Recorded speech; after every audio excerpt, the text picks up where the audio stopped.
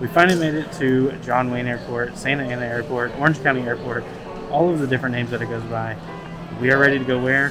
Disneyland! We're just waiting for our Uber now, and then we'll get over to our hotel, give you a tour of that, and then head to downtown Disney.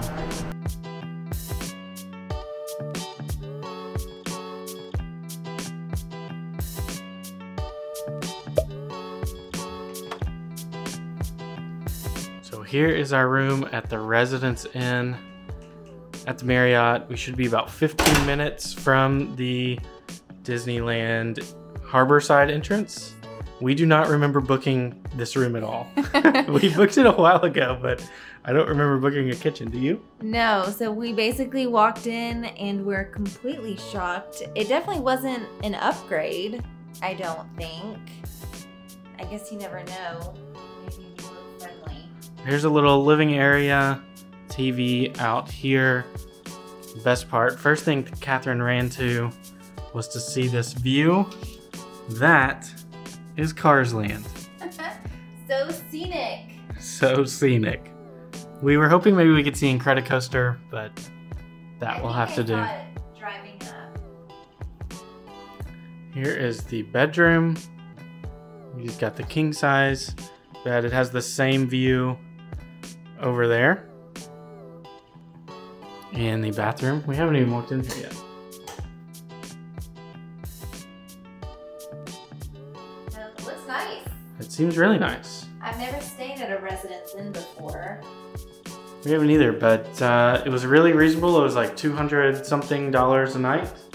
So really can't complain. They have lots of drawers over there underneath the TV. So there's 4 drawers here. And then it looks like on the side tables, you have the 2 plugs and then those little things. Yep. What are those called? USBs? That's, yeah, you got 2 of those. So I'm very pleased with this. Honestly, we were very wanted to book the Disneyland Hotel. This is our anniversary trip. We wanted to be at Disneyland Hotel or bust, and we had saved up some money for it to do it, and then the prices came out and we just couldn't pull the trigger on it. It was like $600-700, starting to get in that range. And so we compromised and came over here, and I'm pretty happy with it so far. So we'll report back. We'll let you know if something goes wrong, but for now, things seem to be looking up. So we're gonna clean up and then head over to downtown Disney. We have dinner at 7, so in about 4 hours. So we'll probably explore World of Disney, just be in the Esplanade, hear the music, make our way to Disneyland. Here we go. We think it will take around 13 to 15 minutes or so. What do you think? Oh, I gotta set my timer. Timer? No, stopwatch. Okay, it's running. All right, let's see how long it takes. We do have to take a quick pit stop at CVS, but then we'll be on our way. So just so you get your bearings, there's the front lobby where we just came from. We basically just walked down this little alleyway, past the Spring Hill Suites, and then up there on the cross is Harbor Boulevard. Harbor Boulevard is the entrance, or the road that has the entrance into Disneyland. So it should be pretty easy. All right, we made our pit stop at CVS. Now we're gonna head up. Here's Harbor Boulevard. We'll take a left up here. Take a quick few seconds. Guess what we bought from CVS? What was a necessity? What would be a necessity for us to go to a Disney park that we couldn't pack in a carry-on bag? Which is a new thing for us too, doing carry-ons. Did you guess sunscreen? Because if you did, you are correct. And we are pretty much here. What's the timer at? Oh, well, I wasn't going to stop it yet. I want to get closer to the entrance because I know we're going to have to go through security still. Okay, it's right there in those tents. So we're almost there. We're in. Okay, moment of truth. It took us 14 minutes and 24 seconds. I don't know if you can see that, but that's what it says. I'd say that was pretty good. We did get lucky when we were crossing kind of the biggest intersection. We just kind of tacked on to some people who had already waited, so I don't know how long that takes. And then of course it's the evening, so do you want to get fully in the shade? Yeah, that'd be great. So security was really fast because not a lot of people are coming into this area. So I thought that Downtown Disney on this side had the touchless security like we have in Walt Disney World everywhere. And I think they have it on the other side if you come from like the Disneyland Hotel side. But here it was like old school, like they look through your bag and everything. And you had to put your stuff outside of the X-ray scanner machine. Yep. But do you see what's over on our right? It's a glorious sight. That is a Disneyland train station. And there are people on it. There are people on it. We will spend probably good like 2 or 3 laps on it. So the plan for our next couple days, tomorrow we are in Disney's California Adventure, all about Avengers Campus. Next day we're in Disneyland for the full day, and then the third day is a hop back and forth. It's the little things, huh?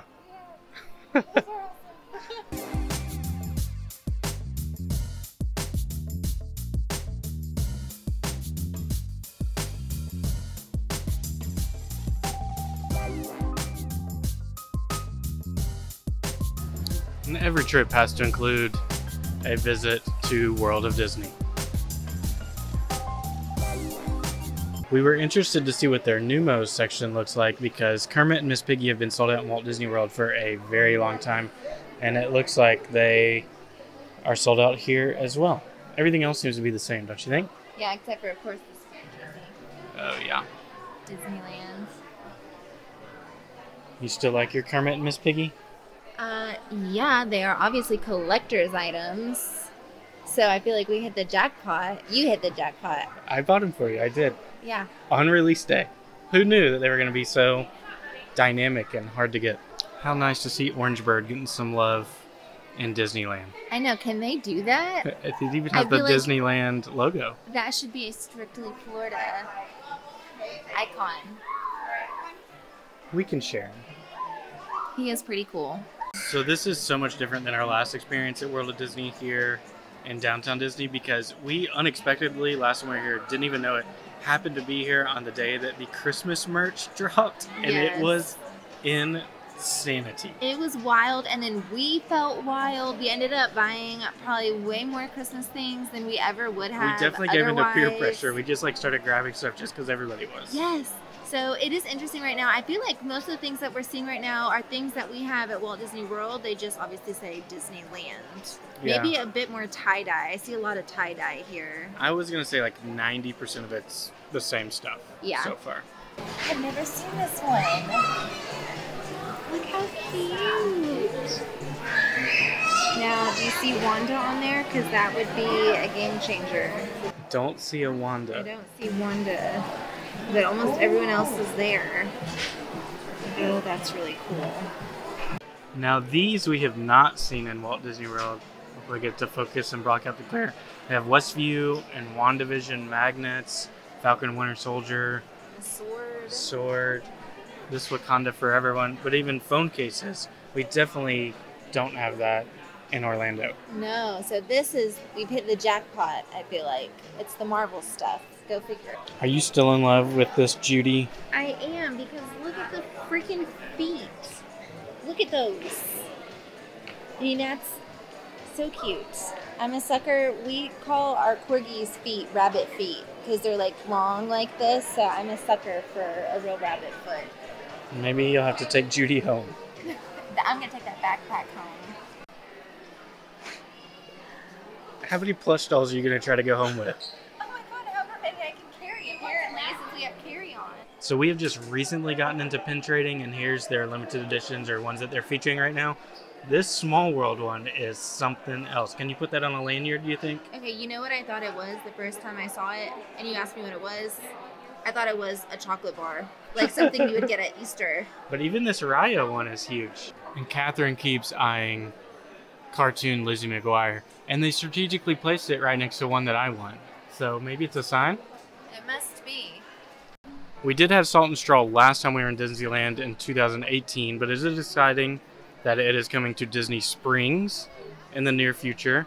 How do you feel about it? Can it live up to Ample Hills? Probably not, but I do love ice cream. The only thing that I will say is these flavors are a little weird. Exotic. They're a little outside of the box, I guess. And I'm not very creative when it comes to ice cream. I want chocolate. Chocolate everything. Cookie dough, Oreo, all of the above. So I'm excited because it is good quality. Like, it's thick and it's creamy and it's good. But Ample Hills, not quite. So Catherine wants to do our guest bedroom in like a citrus or orange grove theme. And so she's been eyeing this picture. We have it in Walt Disney World at Disney Springs as well. This is a must purchase. I know. Okay, I'm gonna look. How much is this bad boy? $40. Maybe we'll wait for it to come to Disney World so we can have an annual pass discount. Oh my gosh. They're even showing the artist. That's her. Oh, that's cool. It was her. So this is like Disney Saturday afternoon cartoons, and it's the greatest thing I've ever seen. I mean, they have everybody. Darkwing Duck, gargoyles, everything. Tailspin. Rescue Rangers. DuckTales. This is amazing. Look, Max Goose. Look at PJ. This is amazing. I do like that there's just one little gargoyle, and even some gummy bears. Gummy bears don't get much love anymore. Yeah, none at all. $40 again. Not bad. It's not, I mean, we just don't have room. This would be hard to get home without bending it. I really liked this when I first saw it, but then I looked closer. So you have Tiana and Lottie, and then if you look back, you have them in their child versions playing. Still got the Tiana's Place menu or promo. That is amazing. And then a little Naveen down in the corner. If anybody's looking for something to get me for Christmas, this is it. Did you find something else you need? Yeah, we're gonna have to leave soon. Look how fun this is. You have like a tribute to so many old attractions all in one poster. The Skyway. That's what I was gonna say. The Skyway and the Matterhorn. You got Peter Pan, Dumbo, Pinocchio, the Fab Five, plus Daisy. That's pretty great. That is so cool. So they were able to seat us about 30 minutes early, which is good because we're on East Coast time still, so it's like 9 something at night right now for us. So we're starving. So the menu looks fantastic. We'll share what we got as they bring it to us. I got the Louisiana lemonade. It's basically exactly what it sounds like. It's lemonade, I think some Sprite, rum, probably some kind of flavor, but I was not expecting it to be pink. So that was a thrill.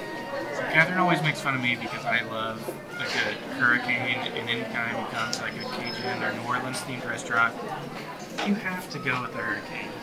Look at that bad boy. So let's give it a try. I've never had a bad hurricane in my entire life.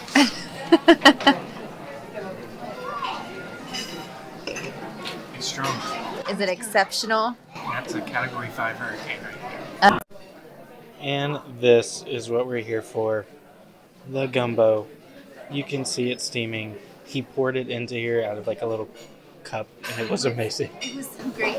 They do that in some places with like crab soup. I've seen it done where it's like a crab in the bowl already, but everything was in the little container. And I feel like it's very aromatic.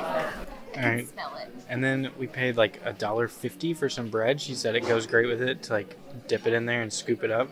So it looks like some French bread. Nice. You know what? Our friend John would like this. Baguette. Here we go. Disneyland baguette. Taste test on the gumbo.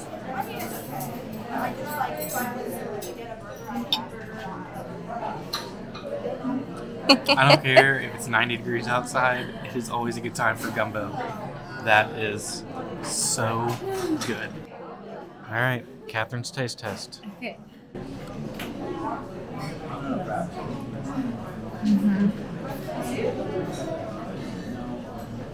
It's like the perfect amount of spice to give it a good flavor. The chicken, the rice, like you said, it's everything that you expect from gumbo. It's very good. I didn't try any of the sausage. Is that sausage? Yep. Let's get a piece of sausage.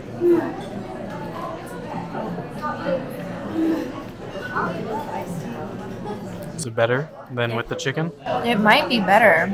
So I'm excited. I got the shrimp and grits, and it comes with some of that andouille sausage. It's gonna be good. Food is here. What did you get? I got the barbecue shrimp and grits that, like I said earlier, comes with some andouille sausage. So I think it's just gonna be like Flavor Town. Are you allowed to say that? I think that's trademarked. It probably is. Taste test time. And if you guys didn't know, Catherine is a grits connoisseur. I love grits. If we're being honest, the best grits, I'll have to change it maybe after this, but the best grits I've had on a Disney property are from the, CityWorks in Disney Springs. So let's see how these check out. This is awesome. So far, I'd give this a 5 out of 5. I got the blackened salmon. It comes with rice and spinach. And the only reason I got this, not the only reason, I love salmon, but I saw someone say that it's just the best salmon they've ever had in their entire life. I love blackened, Cajun style. It's got a nice glaze on it, so. Oh my gosh, yes. Here we go.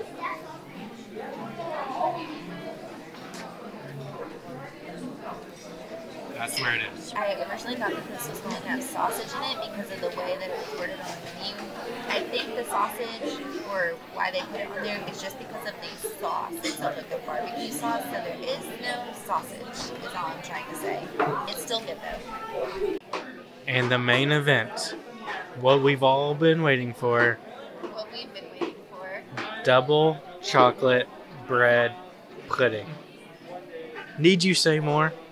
No, so we saw it on the menu. We were originally thinking we were just going to do beignets, and then if you read the fine print, is you have to order this in advance because it takes 25 minutes for them to prepare it, and obviously you know that's You don't take 25 minutes to prepare something that's not good. mediocre. No, this has to be outstanding. So we automatically changed everything we thought we were going to do for this.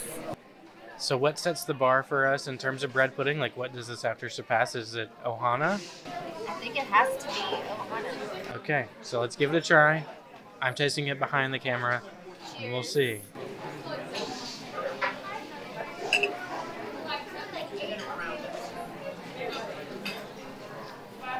I don't think it's the two drinks I've had. I think this is better than Ohana's. It's very rich because it is very chocolatey. There's like vanilla ice cream on top, so I think that's going to be very nice with it. But this is just like gooey. You don't quite get that with the Ohana bread pudding. Yeah, they're almost like they're not similar enough to really compare them, if we're being honest. Yeah, I mean, besides the fact that they're bread pudding. But one's caramel and one's chocolate. It's like pineapple. Yeah, but you drizzle the caramel on it. Oh, I see. Yeah. So, this was a winner. Such a masterpiece. One of us played that way better than the other one, and that is me, because I wore stretchy pants to that meal. I still am in my travel pants, which sounds dumb, but anyway. That's what we call it if we're being honest. We were honestly in between here and Tortilla Joe's. We went back and forth so many times on what we want to do on this downtown Disney dinner night on our arrival day. I think we made the right decision. I mean, even just from the moment that we walked in, just the whole ambiance of the place. They have like an indoor-outdoor kind of seating area. They have the 2-level restaurant.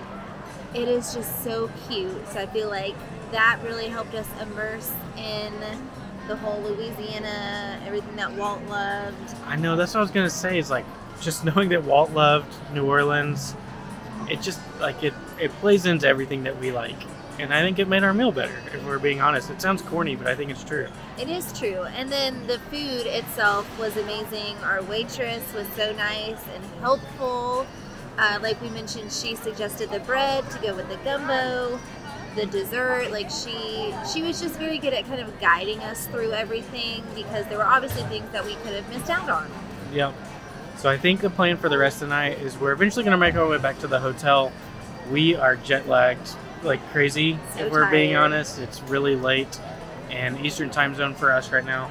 But I just want to maybe sit in the Esplanade for a while, maybe stick around to see the fireworks, but it's going to be tough to stick it out that long. Yeah, we'll see what happens. It's definitely getting a little busier now in this downtown Disney area. It's still so weird to call it that. Oh my gosh. Feels like you're saying something wrong. Yes, I have to second guess myself. But it is getting a little busier, so I'm interested to see what it does look like down towards the Esplanade again. So we will head that way and then eventually make our way back, get to bed for Web Slingers hopefully tomorrow morning. Quick little pit stop before we head to the Esplanade.